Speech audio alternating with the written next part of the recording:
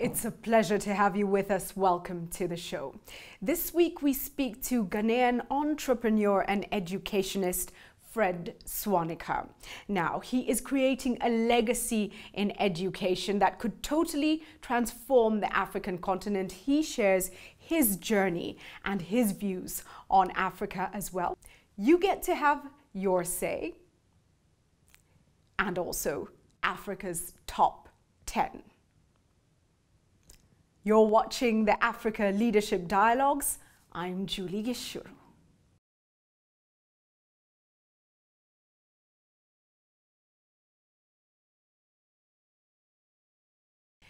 Based in Johannesburg, South Africa, Ghanaian Fred Swaniker is the founder and CEO of the Africa Leadership Academy. This is a world-class Pan-African secondary school that aims to develop future generations of African leaders. Recently, he founded the Global Leadership Adventures, a leadership development program for youth in 10 African countries. Before his foray into education, Swaniker was a consultant at McKinsey & Company, providing strategic advice to the management teams of large companies in various African countries. He shares his insights on Africa and his journey into uncharted territory with nothing but his passion for education and for Africa.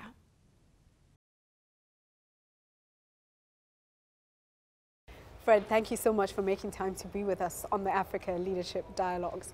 Your story is fascinating. The Africa Leadership Academy and your vision for this institution, when did it start? And tell us about the journey.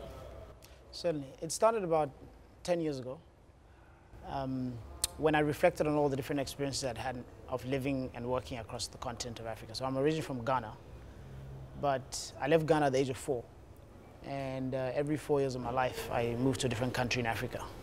And everywhere I went, I realized that we have tremendous potential on this continent. It's a beautiful continent. We have a lot of people with great ideas and a lot of resources.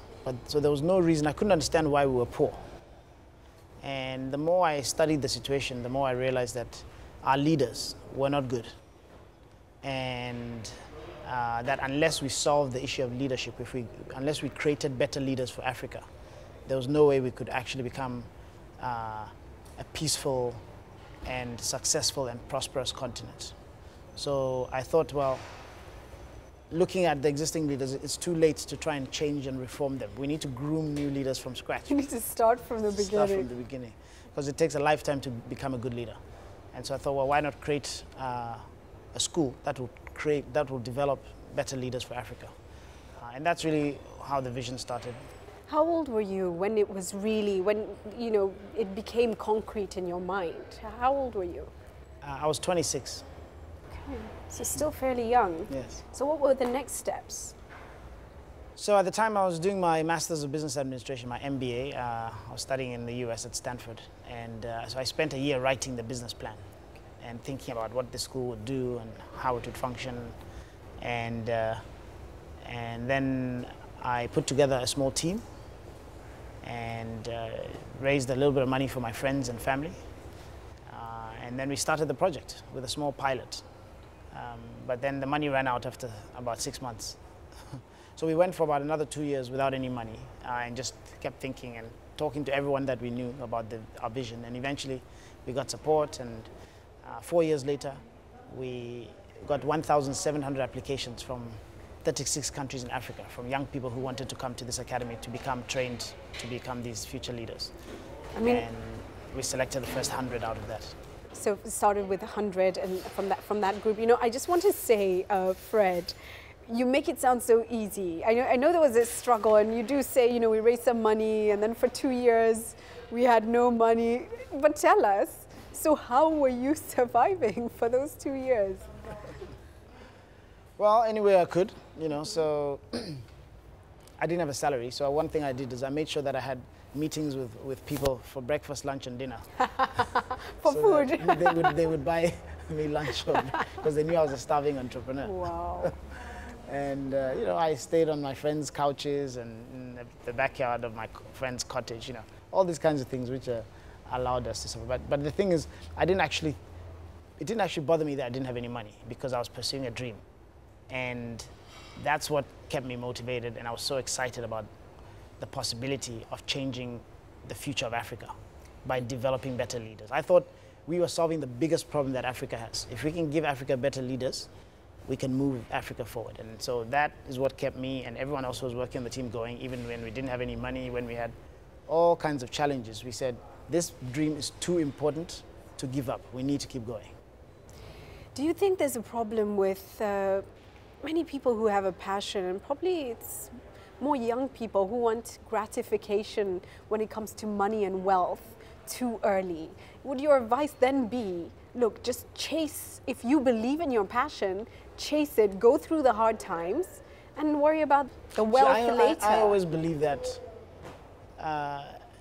if you follow your passion and really, really work very hard at it and not give up, the money will eventually come, no matter what you're doing. So if you look at some of the most wealthy people in the world, what motivated them was actually not the wealth that they were trying to create, was actually not the wealth that they created. They were chasing something much bigger, a purpose. And the money was a byproduct, it just happened to come because they chased that purpose so well. So my advice to everyone is, find what you're passionate about and follow that no matter what, and don't give up. And eventually you'll find that the money will come, because you'll be so good at it that people will pay you for it. Let's talk a little bit about where the Academy is today. Well, today we have about 600 young leaders in the program that are under development. About 400 of them have graduated and have gone on to universities all around the world.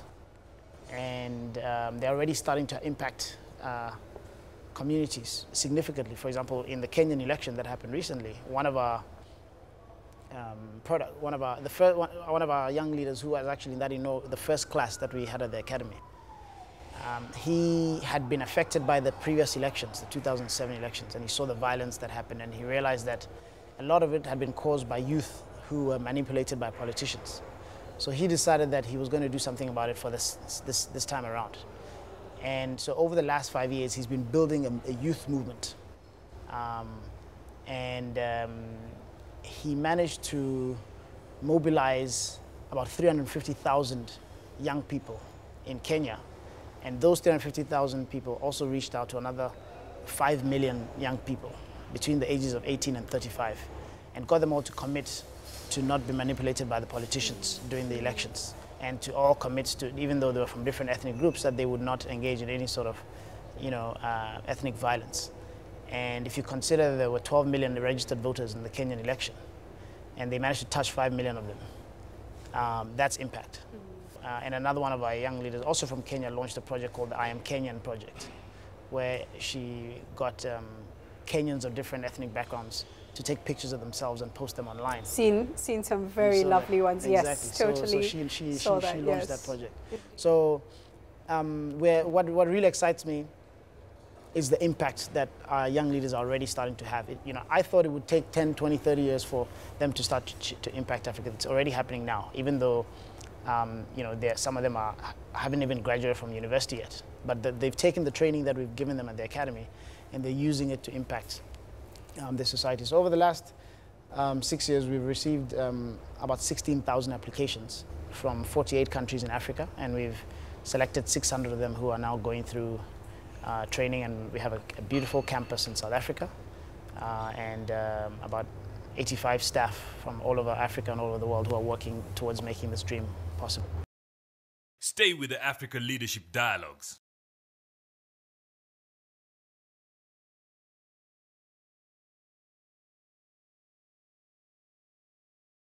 It's fascinating to see what you've achieved and the possibilities it opens up for the continent, because it is great minds and think tanks and education plays a key role that has contributed to getting the world where it is today. And in many of the big plays globally, we see Africa has never been part of the decision-making process. But now, where we are today, there seems to be a growth of Pan-Africanism, increased stability, education certainly improved in many parts of the continent. Where do you see us heading if things continue this way? So I say that this is a very exciting time for Africa. For the first time in our history, a lot of the conflict and wars have stopped. And Africa, is much more peaceful today. 25, 30 years ago, there were about 33 countries out of 54 that were in some form of conflict or war. Today, that number is only about 5. So once you have stability and peace, economies can start to grow. And that's what we're seeing in Africa today. It's the second fastest growing region in the world. There's still a lot of poverty, but we're growing much faster than the rest of the world. There's a global crisis in the US and Europe, and Africa is actually growing. So this I see is Africa's century. And it's the young people who are going to make it so, because 65% of Africa's population is below the age of 21. The average age of an African is 18.5. So if we can mobilize the energies of these young people and get them to think as entrepreneurs and not as people who are going to look for jobs from people, but who are going to create their own jobs, then we're going to get the energy to solve all the problems that we have in Africa. And we're going to create the wealth that we need to create in Africa so that we can stop begging the rest of the world for aid, and we can feed our own children, pave our own roads, educate our children, build housing for ourselves, and we can really be great as a continent. And that's what I believe we have the possibility to do. So today, Africa is where China was 30 years ago. We're just starting to take off. And we now need to make sure that we don't lose this momentum and we keep building on it. And better leadership is what's going to get us there. You deal with a lot of these young African minds. What do you think are the greatest challenges and the greatest opportunity with the young people in Africa today? Well, I'll talk about the opportunities first. I think the greatest opportunity is for them to be growing up in an era when they have all the possibilities to become truly successful. You don't have the wars that were happening 20, 30 years ago that most of them, their parents had to deal with. You don't have the coup d'etats that you had to do. You have technologies today, like mobile technology and internet and everything that is giving them access to all this kind of information that their parents didn't have. And so we are lucky that we can skip the rest of the world in a lot of things. So for example, the innovation that has happened in Kenya with M-Pesa is much, it's an application of mobile technology that is way ahead. Transforming lives, but it's much more advanced than what they have in America. Because Kenya didn't have all these landlines that they had to deal with. They could jump the queue.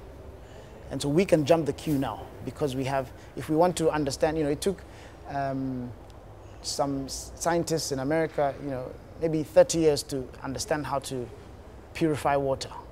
We don't have to take 30 years. We can go onto the internet and just download the formula. I love that. We can jump the queue. Yeah. So we need to think about, so that's the greatest opportunity, is to use education and innovation and really jump the queue to develop and catch up with the rest of the world faster. And that's what these young people have as the greatest opportunity. And it's going to come through entrepreneurship, which I believe is more of a mindset of solving problems and seeing problems, coming up with innovative solutions, solving those. And then in doing that, you're actually going to create a business or some kind of another venture which will actually create wealth but also solve the problems, and that's the greatest opportunity. In terms of challenge, the biggest challenge that we face, there's 2 or 3 big challenges that we face in Africa today. One is the challenge of urbanization. Over the next 40 years, 800 million Africans are going to move into cities. And so we have to plan for this very, very carefully and make sure we have all the services in the cities and infrastructure, roads, electricity, and so forth to be able to support all these people who are going to move from rural areas to urban areas. And that's a big, big challenge that we have to address. It's also an opportunity, by the way. The other challenge is Africa's growing population and the size of the workforce. By 2030, Africa will have a larger workforce than China. And by 2050, Africa will have the largest workforce in the world. There'll be 1.2 billion people that need jobs in Africa. And so that these young people who are growing up today are going to have this challenge of creating jobs for all these people. But once again, the opportunity I talked about earlier about entrepreneurship and applying knowledge that from the rest of the world that we can use to jump the queue to develop ourselves. If we do that, we'll be able to create jobs for these 1.2 billion people. In fact, we have no other choice. We have to do this. Fred, let's talk a little bit about our social structures. In many parts of Africa, whether it's rural or urban, we're seeing a breakdown of family. What is also happening is it seems you have people caught between our traditions and our cultural norms and the Western norms. What are your thoughts and observations, especially when it comes to young people in terms of finding ourselves as young Africans? See, I think that traditionally African cultures have very much underutilized the potential of young people. I remember growing up, my parents and other adults, you know, it was very much, don't talk to us unless we talk to you. And wait until it's your turn. Children are not heard. Children are not, they're seen but not heard. And, you know, if you come up with an idea or you want to challenge, then you're told, oh, you're being too big for your boots. But the problem is we can't afford to wait for people to grow up in Africa to solve the problems that we have. I told you about how the average age of an African is 18.5. So we have to encourage our young people to challenge adults and to come up with their own ideas and to reward them for doing that and not tell them that they're being too big for their boots. And so I think that that's really a great need in Africa, is to believe in young people and say that even though you are only 16 or 17, you can do great things and we'll take you seriously and we'll take your ideas and suggestions seriously. Because increasingly, as you mentioned, they don't have that support system of the families to be able to look at. They need to be able to learn to look after themselves. And how do we get back to those support systems, not just of family, but even of extended family, of community? Yeah, I mean, I think it's really about understanding the great aspects of African culture and heritage and making sure that we teach our young people about those values. It's really about values. That, you know, what are the good African values that we have of caring for each other, of sharing what we have with each other, and respect and so forth. You know, and so making sure that even though we're encouraging these young people to stand up and take initiative, they mustn't forget these values and use that as a way to. Because when we develop in Africa, we don't have to forget our own culture. If you go to Japan today, it's a very advanced society. But if you look at the architecture, it still has a lot of their own Japanese cultural influence in their designs. You know, if they launch a bullet train, they'll still bring a Shinto priest to bless the train, even though it's the highest level of technology in the world.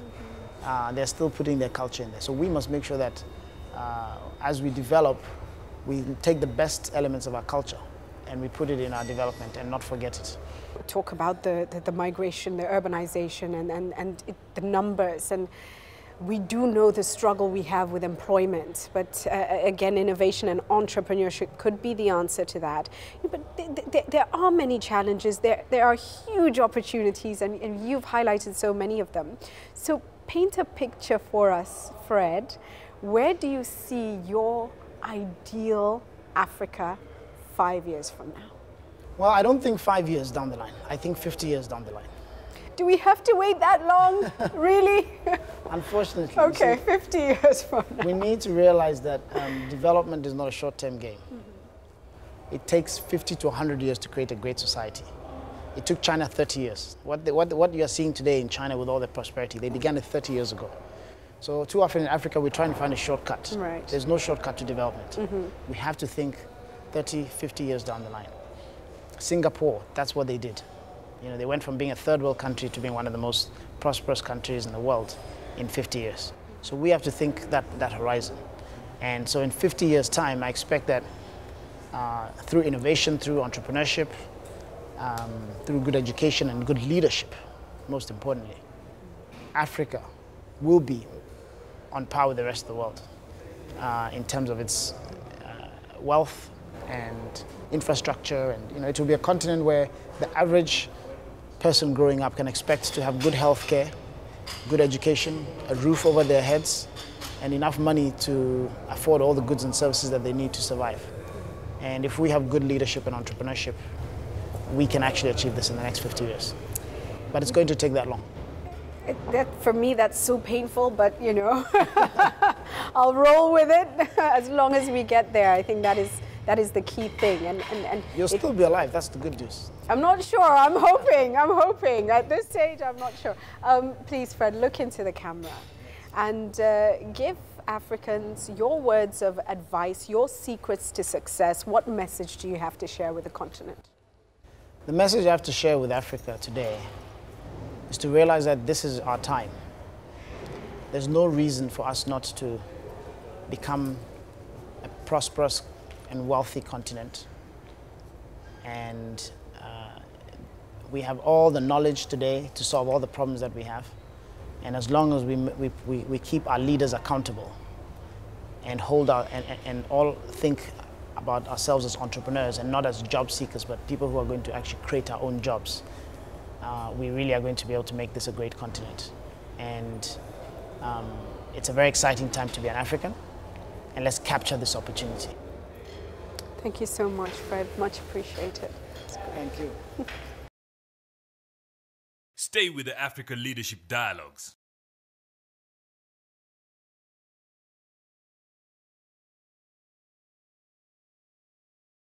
You're watching the African Leadership Dialogues. My name is Fred Swaniker, and I'm the founder of the African Leadership Academy in South Africa. Well, they say nothing good comes easy, and this was certainly the case for Fred Swaniker. But look at his achievements so far. With the Africa Leadership Academy, we have a generation of young, informed and networked Africans who can make a remarkable change for this continent. It'll be interesting to see the impact that they do have on Africa in the years to come. Well, right now, we go straight to your views. This week we asked, in your view, what are the qualities of a good leader and what can be done to ensure Africa chooses good leaders? Annette Wanyeki says, a good leader ensures that development improves the livelihood of a majority of citizens. One who steers them towards economic empowerment and improvement. Good leadership makes a leader admirable. Jacob Rhodes says, we need to shun negative ethnicity and also encourage the rule of law to take center stage in our leadership practice for us to have the best leaders. Humility is a key quality for a good leader, and they should be good listeners too. Moses Kamso says, a good leader should be wise, visionary, assertive, a good communicator, humble and respectful. People need clear sensitization on what leadership means to any society or community. So do away with the prejudicial mentality of my tribe, family, and religious affiliation, and do fundamental and objective evaluation on the basis of ideologies and performance track record. And it's time for Africa's Top 10. This week on Africa's Top 10, we feature rugby nations in Africa according to the International Rugby Board as of July 15th, 2013. Starting our countdown at number 10 is Uganda. They are ranked at position 51 globally with 46.36 points. Senegal takes the number 9 slot with 46.89 points. They are ranked at position 47 globally. Coming in at number 8 is Madagascar. They are ranked at position 41 globally with 48.04 points. Tunisia takes the number 7 slot. They are ranked at position 42 with 48.25 points. The Ivory Coast comes in at number 6. They are ranked at position 40 globally with 49.13 points. At number 5, we have Morocco. They are ranked at position 37 globally with 50.88 points. Zimbabwe takes the number 4 spot. They are ranked at position 32 globally with 52.63 points. Kenya stands at number 3 on the continent and are ranked at position 31 globally with 52.78 points. Namibia comes in at number 2. They are ranked at position 23 globally with 58.7 points. And ranking at number 1 is South Africa. They stand at number 2 globally with an impressive 87.03 points. That's Africa's Top 10 this week. Well, we've already come to the close of the show, and we end this week with a quote from African-American civil rights activist Martin Luther King Jr. He said, "Intelligence plus character, that is the goal of true education." I look forward to seeing you again next week. Blessings to you and blessings to Africa.